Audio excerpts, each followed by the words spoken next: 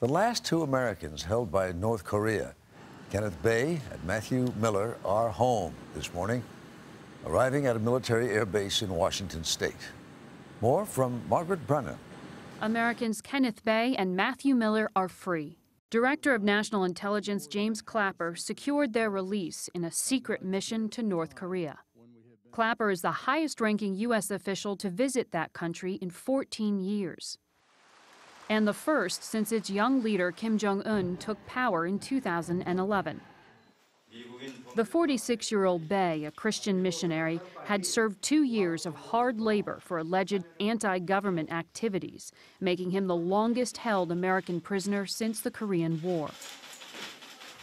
Prison life is 8 hours of work per day. Miller, just 25, was imprisoned for 7 months, charged with spying after tearing up his visa and demanding asylum.